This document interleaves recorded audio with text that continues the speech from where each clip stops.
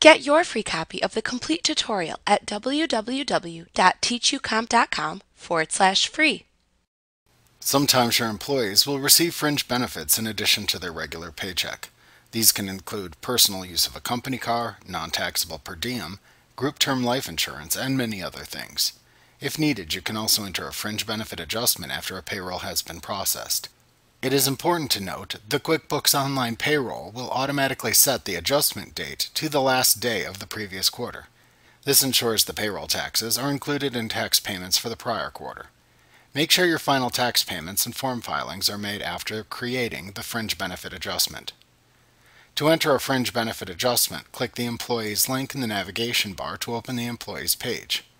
Click the drop-down arrow on the Run Payroll button and select the Fringe Benefits Only command. On the Fringe Benefits Only page, choose either Yes, my business will pay the taxes, or No, my employee will pay the taxes as needed.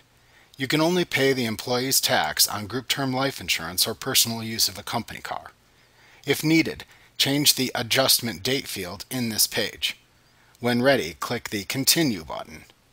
From the employee list, check the checkbox next to each employee that will be included in the fringe benefit adjustment run, and then enter the value of the fringe benefit. You can also enter a message into the memo field. When finished, click the Preview Payroll button and check your work. When you are satisfied, click the Submit Payroll button. Then click the Finish Payroll button to close the page. Like what you see? Pick up your free copy of the complete tutorial at www.teachucomp.com/free.